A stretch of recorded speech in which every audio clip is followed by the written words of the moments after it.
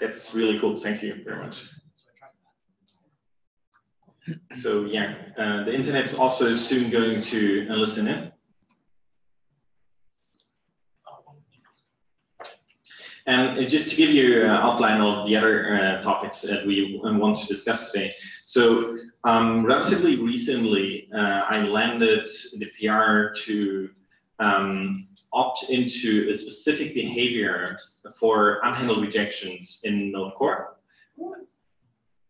No screaming, come on. This was like years of work, years. Okay, you have 3 different modes that you can choose of. None, which means like all warnings are gone, everything works as in the browser pretty much. And then you have warn, which is pretty much the same as the default. Right now, you will get a warning in case of an unhandled rejection, but you do not get a deprecation warning. And then there's the strict mode, which results in throwing an error instead of rejecting something in case of an unhandled rejection, which should normally cause the process to crash in case you don't have an uncaught exception handler. Now, the thing is, last time on the last summit, we've discussed that we would only want to implement that and later on decide on what should be the default in Node Core. So now we are at the state to discuss what should be the default. And for that, I don't think it's actually our duty to really do that. And instead let our users decide on that. And that's why I would like to do a survey. And we are going to have the opportunity to gather some questions from you about it and to provide the necessary information to actually then do this survey. It should, of course, be unbiased, try to explain a couple of things, have examples, and so on. Then we have our multiple resource hook, which is great, but it doesn't work as we had hoped for. The problem is that promise all, like who's familiar with the unhandled rejection hook? All right, that's pretty much everyone, that's good. So the problem there is if you have .race or .all, it would also end up in there. And that's not cool because especially with race, you do not care if it resolves more than once, and it uses the underlying promise constructor, which then ends up in the multiple resource. And we do not have the information to change that right now. So this is an ongoing discussion with the VA team a little bit. And there are pretty much 2 solutions to either have extra type that could be implemented to know where the multiple resource is coming from. It's the tricky part. It's not easy to determine. Or it is just not logging it for promise all, promise all settled, and promise race, and all the built-in functions that potentially come up. And as the last point, we discussed that to log unresolved promises on exit, because it normally means, like we get often issues on the Node.js issue tracker that, hey, I run my code and now I actually thought the promise would keep my process alive, but my process exited. What it means is that there was no I/O or anything going on anymore in the application, and the event loop just ended. So that means the promise actually never resolved, because otherwise there would probably be some work afterwards. And therefore we can warn the user about it and tell these promises at these lines never resolved, you should have a look at them. Yeah, so that's the overview. Do you want to continue? So promise APIs are both, I think, very complicated, but also somewhat on rails. Mostly in the sense that, like, we're going through, we have APIs that are already defined. So, like, for the most part, we're not going through and like bike shedding on like what new API should be. We're not, like, at least the pattern that we've done right now is we're not like recreating all the APIs from first principles and rethinking them. We're taking something that already had a callback interface and giving it a promise interface and generally trying to do something that's a little bit better than the status quo. So like, if you think about what we had in the past, and I think a good example would be like what happened with FS is like, first off, there were no promise implementations at all. Then util promisify, thank you, Anna. I think that was you, right? Util promisify is a really great utility, and then just chime in when I get this wrong if I do. It allows you to take a callback-based API in Node and turn it into a promise returning API, but it uses underlying V8 mechanisms to create that promise. So, no? It used to do this, and I think at some point Ruben like made it use the promise constructor. What? The util promisify used to do the native V8 API. Oh, so never mind. Thank you for correcting me when I was wrong. So, does it not have the performance benefits anymore, or? So actually, doing that on the C++ layer prevented the VA team from optimizing the promise constructor more in this case, because the C++ layer couldn't be optimized, and having regular code could be optimized further. At least that's what Benedict told me at some point. And Young might, who's not looking or listening. Yeah, so it should be pretty fast. Okay. And when I did the performance comparison, it was, I think, on par. Cool. So that evolved. But then, like going, yes. I have a really I have a random question on what you just said about performance. I'm curious if you're benchmarking on different hardware devices like ARM versus like, like I'm curious like if those benchmarks come into play, like the device matrix comes into play with your benchmarking. You're good. Yeah. So we have a CI system where we can pretty much test any system that we test on, but I believe it's only configured for a single system. I'm not sure, and I run my benchmarks locally on an Intel CPU, and so we do not do cross-platform benchmarks, which is mostly not a huge issue as far as I would tell. It's like when we did the benchmarks that V8 based their benchmarks on eventually. Oh, sorry, it's a recorded thing. Sorry. So when the V8 benchmarks for promises are based on the Bluebird benchmark for promises, and we have never ran that on anything other than our laptops. And as far as I know, they don't like V8 doesn't run their benchmarks on different architectures for promises. Maybe. I think we mostly run it on x64 platforms, but so in general we also test on mobile devices, but I'm not sure whether we also do it for this particular performance benchmark. So I'm gonna.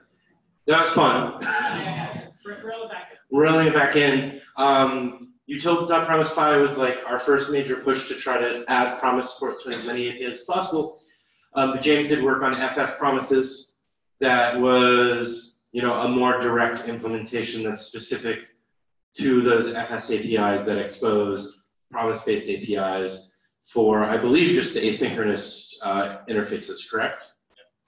So I believe that was the first one, and then DNS also has been done. I think there's I won't call it abandoned, but an unloved pull request from me for child process.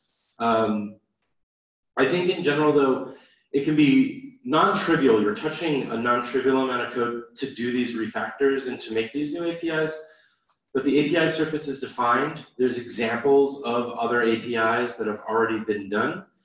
And if we at least as a group agree that this is something we want done, I think this can be a good way of leveling up new contributors by identifying the APIs they can work on. Yeah, in terms of the API surface area, a lot of folks have made suggestions that, we take an existing function that accepts a callback, and if the callback's not passed, then just return a promise.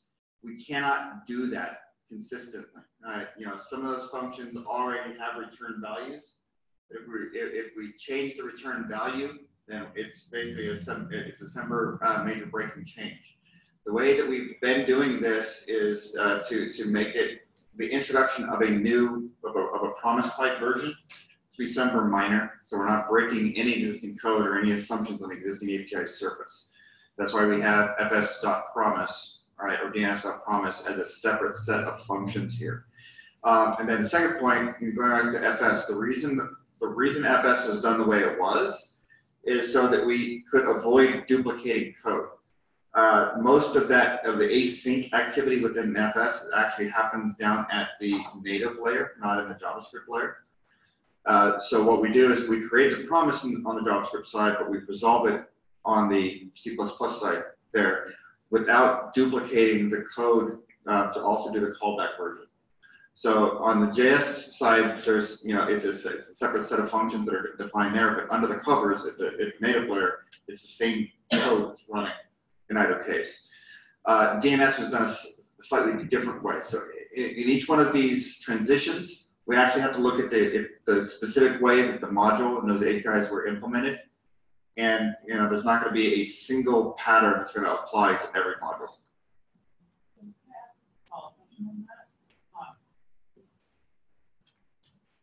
Sorry, just to understand, synthesize my learning. So to be clear, the reason why you have that difference where in the JavaScript layer where you have multiple implementations, but at the native layer they all utilize the same path is to kind of to preserve the breaking, to preserve the API, or preserve the API, eliminate duplication of code. We did preserve the existing API, eliminate duplication of code, right? And the less we can duplicate that code, the fewer chance of bugs and differences of behavior, right? So. It also offers a good opportunity to abstract out and figure out hey, what within this module is the core functionality versus what is more of the interface. And at least for FS, I think when I was reviewing that code, a lot of kind of what was the core or underlying plumbing of FS is kind of broken out, and then what's really different is just the interface into that plumbing. But I guess at a high level, what I think, and maybe we need to identify people and pair them with the APIs, I think that these are really interesting opportunities to give bounded work that's more advanced than changing a line in a test, which is how we've traditionally been doing our onboarding through code and learns.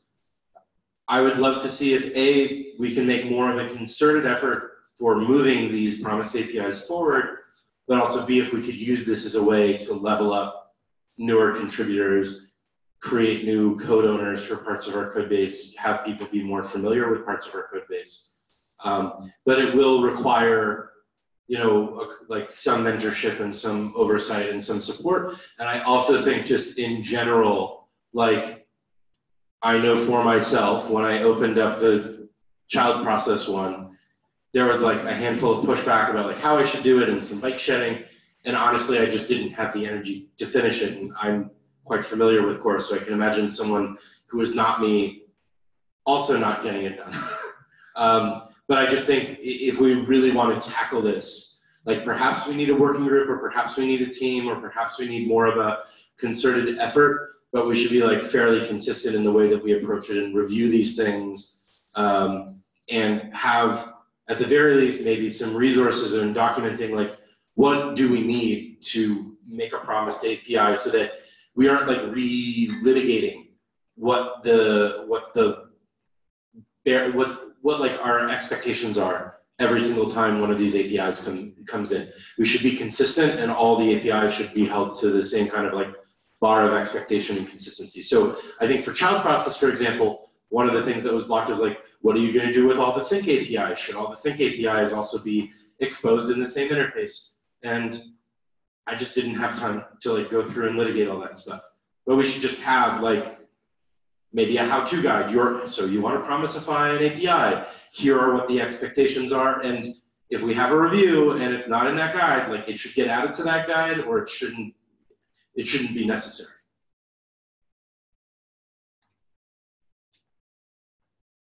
I'll go ahead and get started on that. So it's going to take, it's not going to be complete, right? It can take a first pass based on what we've already done, but that guide itself is going to take take some iteration, because there are still some parts of the existing API that we're not quite sure how to be done. And like I said, it's not something that currently we have a clear set of rules that will apply consistently across. We have to figure out what those are. Yes, I think based on that, we can think of this as like a living document that we iterate on, but at least becomes this source of truth for kind of the history of creating these APIs and what the expectations are. I would volunteer to help work on that. Is there anyone else who would help with creating this document? James, put your hand up. I thought it was like assume : James. He promised to do it, but it resolved late. Just wanted to make sure you didn't reject. Cool. Ruben. Yeah, so I'm not sure how much more we should look into this. There is still a couple of questions around implementing native promise support in the different APIs, because our APIs partially look very different. And like, for example, events have very different requirements than like in FS. Then we have promise support and assert, which have a different name to the throw to the similar functionality, like assert throws and assert rejects. But that's different, for example, with FS, because we have read file and we have promises.readFile, which is the same name for the function. So it's not completely clear always, but only looking at the function name, what it is about, if it uses a callback or not. And these things have to be decided while implementing the promise-based APIs for all the modules that we did not look at so far.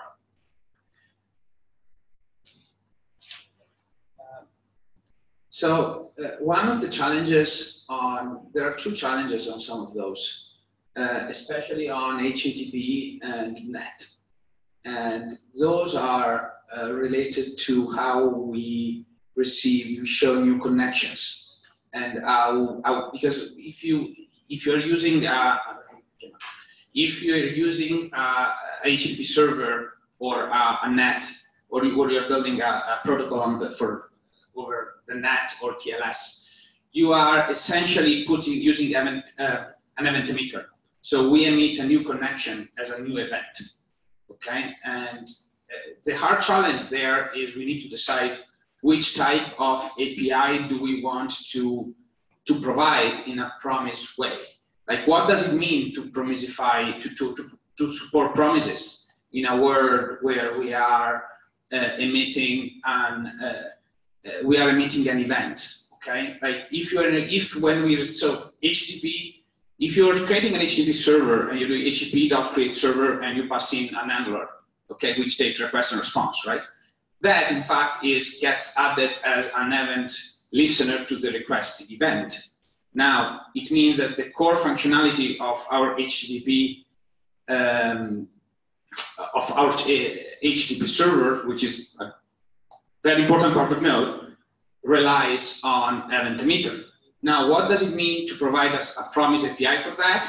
And this is one of the questions that we still have not answered.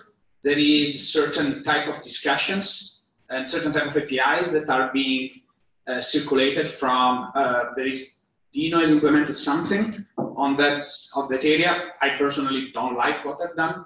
Okay? I don't think that's a great idea, but that's my personal take. Yes? Question/comment, but I don't. Okay, no, what I was saying is it's putting down, going down to that path in order to provide And that is the first one. So we have our servers are event emitter. So in order to provide an API, a promise version for those, we need to figure out what is the pattern for those, okay? And the second one is what do we do with streams? Again, request and response inherits from streams. So what does it mean for having a promise version for these? And in order to do crypto, TLS, and HTTP, and NET, we need to solve those two problems first, to some extent. Because if we don't, then we can promisify .listen, okay? But that's not. It's an API that gets called once per process, more or less. So it's not really, we're not really providing a better user experience. We're not improving on the day-to-day, okay? So. That's, I just wanted to say, there is a kind of a blocker for this. We need to figure out what those means. And if you're interested in figuring those out, let's chat a little bit, because I'm available. I've done a PR, but that's, if we have some time at the end, I will just show my PR for everything. The question is more like around your problem of managing, like, all of these different events that have different kind of APIs. So, Mattea, my question's for you. So, it's okay. I thought it was for... No, it's for you. So I'm just curious if, like, this is my, like, web application developer brain, right?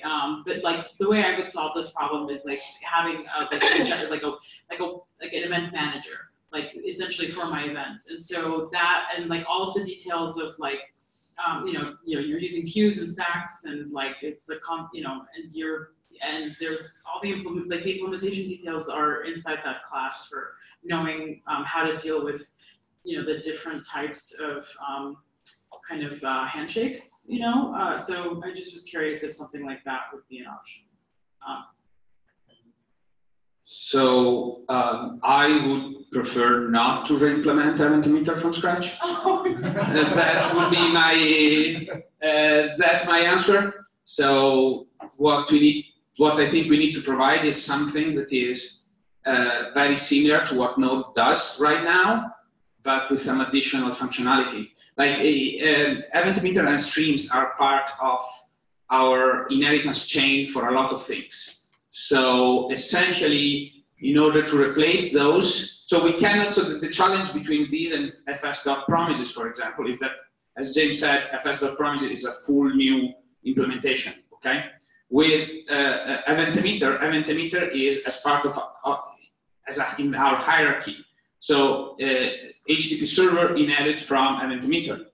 So we probably cannot follow the same approach, or we need to think if we want to follow a different approach. But that will mean it might need to re-implement a significant chunk of node internals, and we'll begin that. Sorry. All right. Thanks a lot for all these good insights. And I guess so here in the issue, there you will also find a link. I just opened a new issue in the Summit repository for the session, and you will find a link. Joseph, yeah, there. There's a link for all the modules, in case you want to go in there and make a comment or so, and to also find the document again. I would like to continue now with the unheld rejection survey, because I don't know how many of you would be comfortable of deciding what should be the default in Node Core. Like, would anyone say, like, yeah, they have a strong opinion on what it should look like? A couple of hands, like, all right. Like, what, and these people who have a strong opinion, what do you think it should look like, if I may ask? I'll go last. No, I don't know who wants to go first. For debugging purposes, the strict mode would be beneficial. Like having a default that shows information rather than losing it would be useful. Let's keep it brief. So like the one thing that I definitely do care about is that I would want the process to exit with a non-zero exit code, like crash or no warning or whatever, but like that should be there. I want consistency with errors that are not encapsulated within the process. And I think you actually have to take the non-engineering approach to this. These are all nice things to want, but really you've got to look at what Node is. You have a lot of customers that use it. You should actually just think about your reputation more than natural. What's best for engineering with this one feature? Strict may not be the best. Can you elaborate again? I'm not sure I was able to follow. Okay, so if we have an option, a strict option, unless we use it, unless it's used wisely by the users, and you can't always trust users to use things wisely, you could damage your reputation. People might become alarmed unnecessarily, and that's something you don't want. I'll take every step not to alarm anybody, because even the talk of the word exiting will throw a lot of people into pandemonium. Do you know how it is implemented right now? Right. Do you know how the implementation looks like? Because it does not exit. That is correct. You're saying in strict mode. Yeah. But I thought you just said you wanted to. So just to give you an outline of how the modes exactly work like.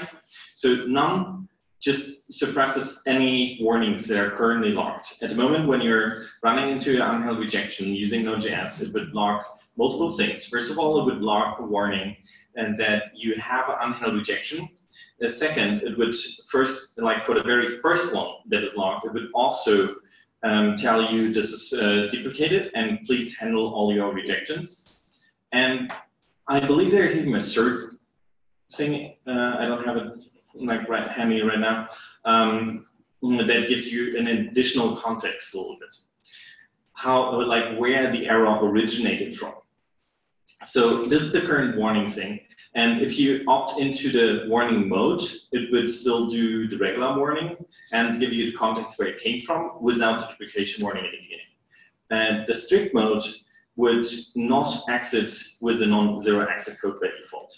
What it does instead is when you're running into an unheld rejection, it would then turn that unheld rejection into an uncaught exception, which then has by default of Node.js the behavior of exiting the process with a non-zero exit code, because that's the process for uncaught exceptions in general. That's just the case. And so you could still stop that by having an uncaught exception hook, which would mean that the process could continue, log stuff, or whatever that the user would wish to have the default. So that's how it works, and I hope that clears it out. Okay, great. So thank you very much for the feedback. Oh, right, I missed someone. So I pretty much agree with everyone that we should do the same thing we do for regular errors, and that I would prefer it if they did the same thing on uncaught exceptions and on uncaught exceptions in async functions. And I just want to echo that it's something that I hear a lot of complaints about. That we don't do it at the moment. So I think there is a lot of new developers coming to Node, people that don't know how JavaScript works and don't know how promises work, and they're just focused on shipping business features, and they're maybe not even interested in learning more about the internals of the language and internals of the runtime. And I think whichever default we choose needs to take into consideration the fact that we should try to make the most sensible things to avoid them huge problems in production, which is, brief, yes, I would have finished. So essentially make things as safe in production as possible by default. And the reason is, again, there's a lot of mixed problems in the wild on async functions and promises and event emitters and callbacks. So yeah, that's it. And yeah, I would something that is safe for people, and I personally think that that is, you know, exiting. But that's my my current that's my take. But there are other things that we can do to mitigate those problems and avoid those problems. So we might even, you know, do something slightly different. So essentially, there are other options. Okay, so I hope it's like from hearing all these different opinions, I hope it's fair to give like an outline of what my feeling is, and that this room would mainly wish as a default. And that sounds like it would be the strict mode, probably. Does someone strongly disagree with that? I don't see any hands. Cool. I think that's actually a pretty nice outcome, just to for our as a recommendation that we could outline. There's a lot of people that are not here. Yeah, definitely. There are a lot of people that are not here, and I don't want to decide anything in here. Just to make it clear, Matteo, there's nothing to decide here today. All right. So what I do want to, or I wish at least, is I ask every single one of you to open up this issue and to go to the document that is linked there, linked to the survey questions. Because what I actually think is best to do is to make a survey and to work on that very well. Like when we gathered enough questions, that should hopefully, like, please try to be very unbiased, outline pros and cons for different things, give examples. All these things could be gathered in that document. And then I'm going to go to the diagnostic working group with that again. We're iterating over it, making the final questions, giving that to the survey working group, which we do have as well, and then to send out that as a survey. And if that results in a clear opinion, I think it's significantly easier to follow up on whatever our users think is best or not. Even though we personally already have an opinion in what direction it should hopefully go, right? Is there anything else on this topic? Otherwise I would continue. Does anyone want to add something? No, good. Does anyone disagree with that, like with my suggestion? No. Okay. Well, I hope you think it's a good idea. Let's go to the unheld, to the multiple results hook. So this is a bit tricky because at the moment there is not really a good use case because of the false positives in a way. Yang, that's a personal question to Google.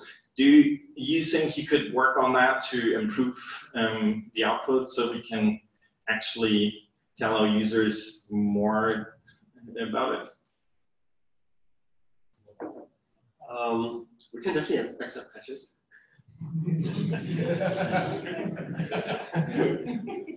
It's probably not going to be too hard. Yeah. So if we have some pre-cycles, we can do that. I'm not sure. We have planning coming up, so maybe we can prioritize this. Okay, cool. Anyone to add something to the topic? Because I guess there is like, we are pretty much blocked on Google. Or on anyone opening a PR on it. So it's like everyone who knows C++ well and wants to work a little bit on V8. Right. So to be fair, multiple results is a hook V8 added for us after we asked for it in the last Collab Summit. And we didn't specify it well enough, and this is my fault. And we didn't think about all those edge cases. And I think the big challenge in multiple results right now isn't the C++ side. I don't mind even like, I probably won't go through the V8 process, but I don't mind writing the code and have someone from V8 go through the process. I think it's mostly blocked on deciding what we want from the hook and specifying the edge cases. So if someone could write tests, failing tests for what multiple results should do in all these cases, that would be, that's what we're stuck on right now. Yeah, I think that's a cool idea. Would anyone be up for that? No? Too bad. Huh. All right, let's hope we can move forward with that topic soon, because I personally believe we should try to have the best debugging experience for our users when it comes to promises that's possible, and that would be part of it. And because they might run into issues that they're not aware of, because the promise constructor is pretty much a dead zone. You don't know what happens there if a promise is already settled, because it cannot change the state afterwards anymore, even though it might resolve again or reject afterwards, something like that. Actually, after talking about this for a while, you do know about the problem itself? Or who does not understand the problem with multiple resolves? I don't. I'm not sorry to say. Go ahead. So at the moment, the promise constructor, when there's a synchronous error in the promise constructor, it would be rejected, right? And that's good. And if you call either the reject or the resolve function, it would be settled. Like as soon as you have it rejected or resolved, it's called settled. And then it is in a new state and it cannot change that state afterwards anymore. It will always stay rejected or resolved. But the problem with that is that the promise constructor, it does not prevent any further code to be executed in that constructor, even though it is already settled. Now, if there is a second error or a second resolve, something like that in there, it will still be executed. And it could cause side effects and errors that you don't understand in the output because you don't see them. Because it's just silent, pretty much. It's a dead zone from the code. It's like, can you open a Collaborator? Yeah. I just want to show the. I'm a little bit confused. So promises are immutable. Like that's like the best part about them, right? Like once they're resolved or rejected, that's it. So why is this even an issue? It's basically like code after the return statement. Like, you know, or is this like... No. It's not about the return statement. Yeah, sorry. So Benjamin is going to show a nice example. It's only about the constructor, the promise constructor, a new promise, and then you have the function that receives up to 2 arguments, which is the resolve and the reject function, that you can then call in the promise constructor to settle it. But you can call this function or both functions multiple times, which would cause the promise not to change the state the second time you call it, and it would also not take the new value. Even like, let's say you resolve twice with different values, it would only take the first value that it received, and it would not know anything about the second resolve anymore.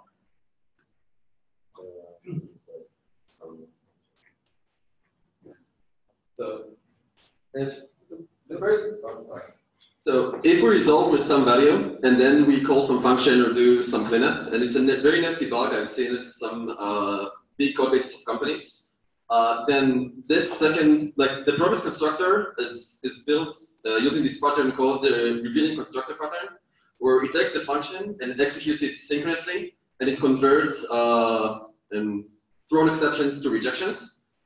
That second line, that some function call, if that throws, that exception gets swallowed, and like no one knows about it.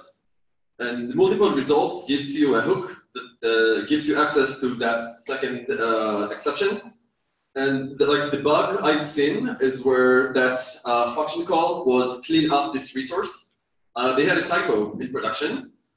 Clean up this resource, didn't execute, they did it, and like no one saw the errors. So this is why it's something that we want to address.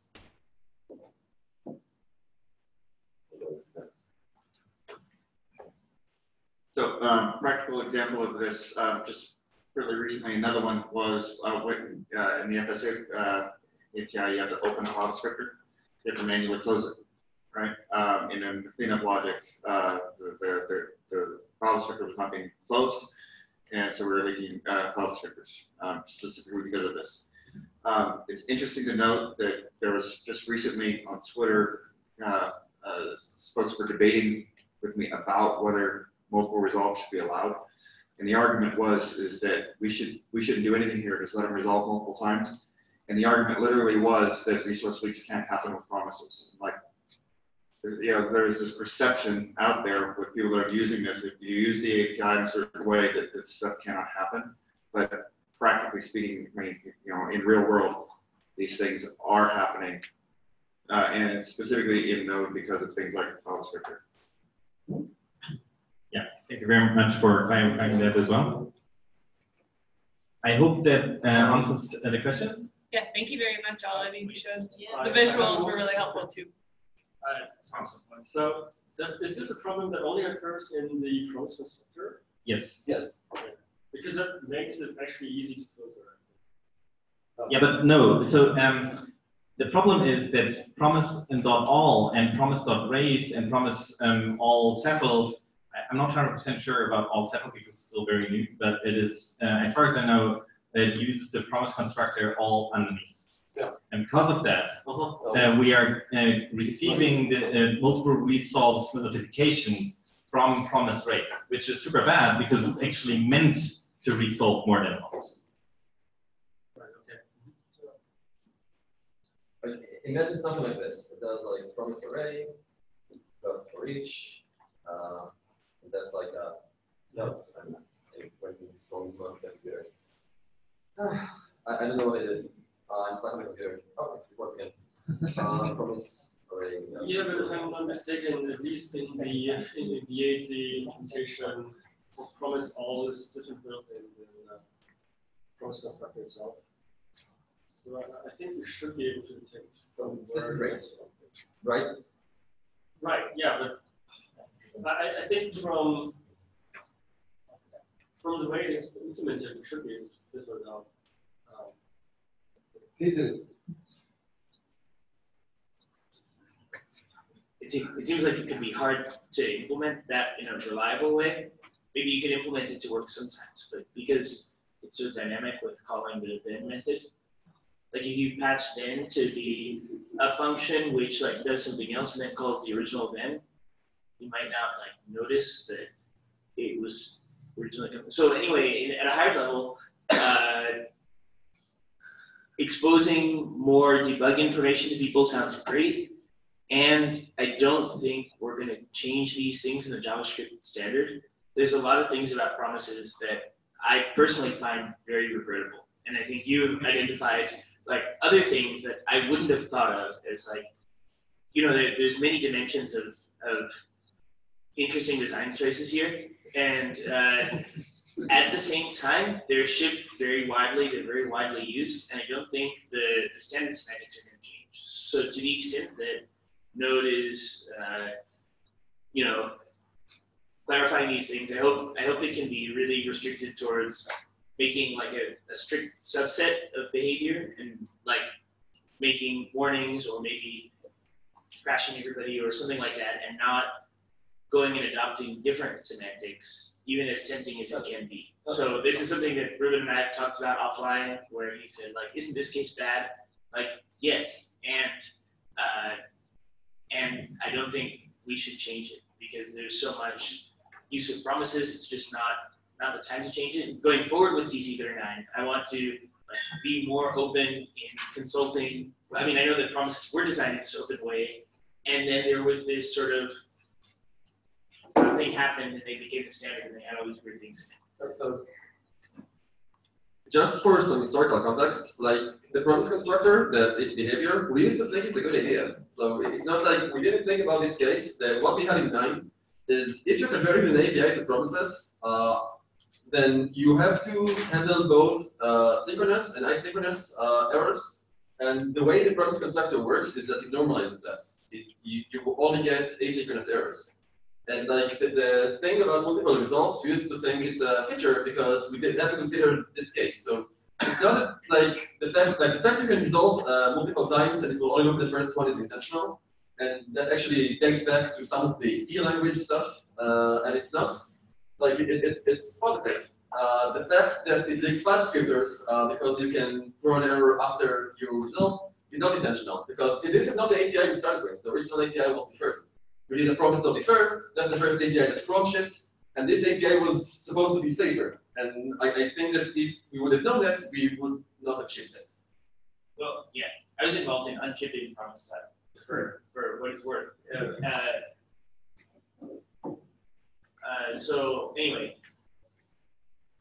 stuff happened. There were rationales, lots of rationales about every single little case, and we ended up where we are. And at this point, I hope that Node can remain compatible with the broader ecosystem, and with any variation, just maybe create errors and help developers with that, but not change anything. Absolutely. We reaffirm that. Like, there is no point where we want to change semantics specifically for Node.js. It's only providing extra information errors. That sounds great. So I'm super into ASTs, and I actually just talked to Mete, and I were like shitting on something, and we're gonna collaborate on a project where like he's basically just gonna give me his list of problems, and I'm gonna use my like AST knowledge to build a linting tools on async anti-patterns. So I'm really excited about this. By the way, I'm gonna file an issue in the summit so you guys can follow. But I'm curious if there's just like, I think there's like a like the advocacy piece for this could be like creating like a linter, like linting rules around like do not do this. Because like for me, like there's a major separation of concerns that I'm seeing here. Like I'm like, the platform like shouldn't have to like write a bunch of code to like stop developers from shooting themselves in the foot because the spec was bad. You know, like the real fix should be fix the spec, but I guess for whatever reason that's not possible. I'm not sure why, but I don't want to get into it. So you know, I'm just curious, like, would you guys think that would be useful to like have a like linting plugins that we like are like a set of like widely recommended linting rules for Node, just to like say, hey community, like there's stuff you can do that's gonna like hurt you, and we really recommend you, just because you can do it doesn't mean you should, and yeah, so forth. So I mean, that's just a way to kind of programmatically like nip it in the bud. Just very briefly, we don't have a lot of time anymore. There's still a little bit something else that I would also like to discuss still. We like historically, I think Benjamin, 1 year ago we've spoken about this actually here in Berlin, right? About ESLint rules. Oh yeah. So there is a linter that does like promise lint validations. There's an ESLint plugin, and that works. It's not able to catch all the cases. Like in Bluebird, we have warnings for stuff that's not analyzable statically. Like you get a parameter name, you don't know the type might be a promise. And then, or for example, one of the biggest issues people have is that they create promises in then handlers, they don't return them, and then it doesn't wait for the then. I feel like 80% or 85% of these cases can be caught statically, and then there's like 15 that are that can't. But the problem is that the 15 are the hardest bugs to debug. And I actually know some good people that would love to collaborate with you on, like, I'd love to help, but I know some people who are better at AST stuff than me that would love to help.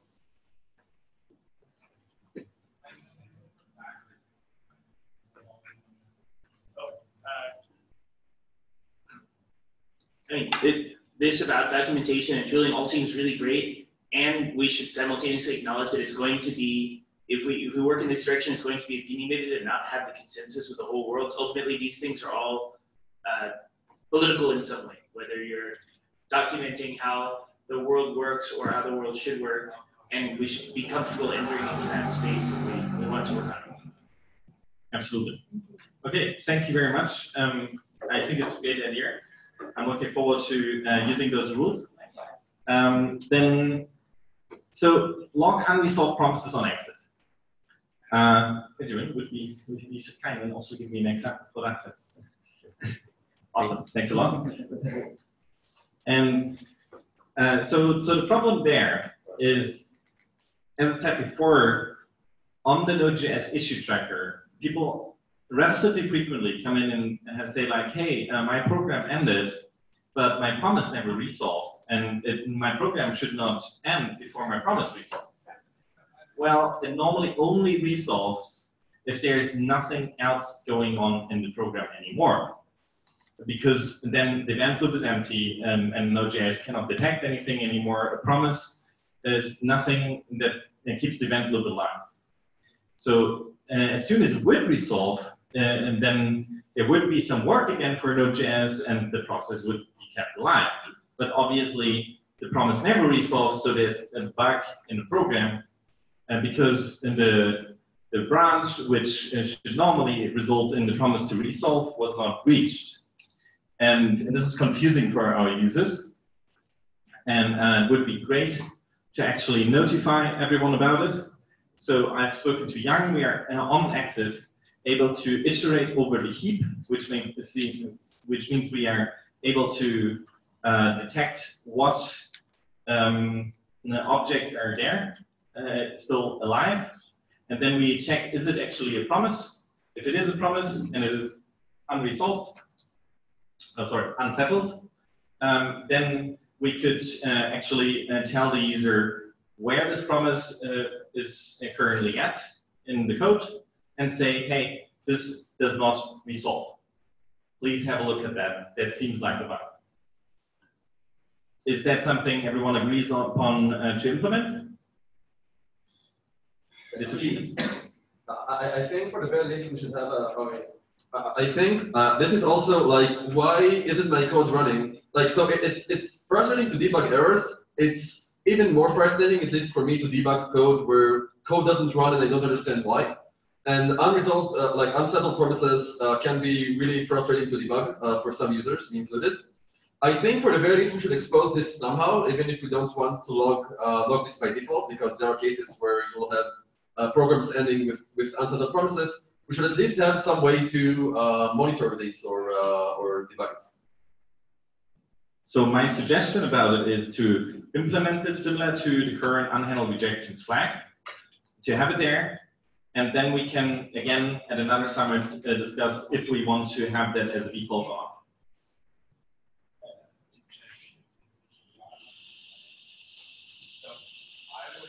Yeah, I think what Benjamin is exactly just put up there, being able to enable it optionally is, I think it needs to be opt-in specifically for command line flag, where you can say, I want to accomplish these things. There's just going to be too many cases where when we exit, we want to exit immediately without doing any kind of iterations. So enabling it by default, I think, is a non-starter. Having it there as an opt-in is the way to go.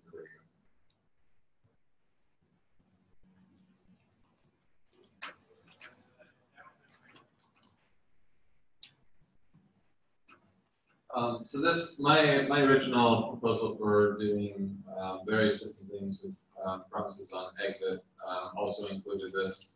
And I mean, I feel that it could probably be added to the selection of unhandled rejection default warnings already, like default options. Like in the default case, we could go along with how the other setting is set for the unhandled rejection event. And so the default case right now would be to warn, which they would get anyways otherwise, which probably wouldn't be that disruptive. And then you could, if we changed that in some future version as well, it could change along with it.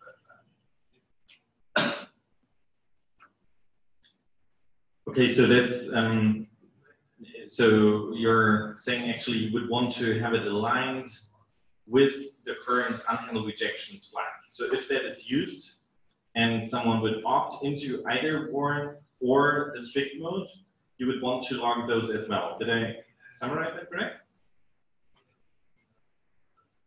Yes. Although thinking about it again, I might be thinking about it wrong because this was paired with a proposal that used GC stuff. So I might need to think about it. But I would like the behavior to sort of be aligned with all of that together. Okay. I guess we could have different PRs or different possibilities what to implement. Sorry. I might be misremembering, but I think in your PR, Jeremiah, the promises, I'm sorry.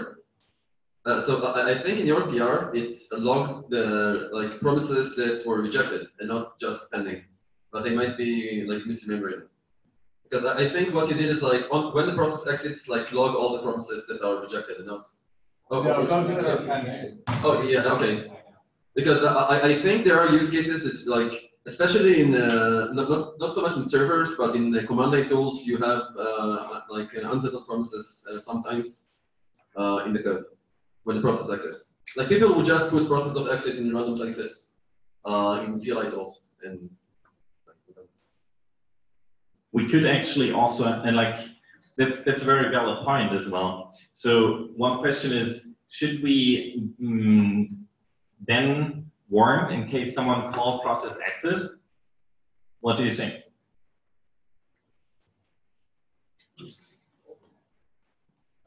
Yeah, I mean process exit. Okay. Yeah, I think process exit is just very explicit way to actually intentionally clear all the state that is existing in the process, and so I don't think that should trigger anything. Yeah, I think that's a good point. All right, I believe we are through. The time is also over. Thank you very much. And I guess we can continue with the next topic.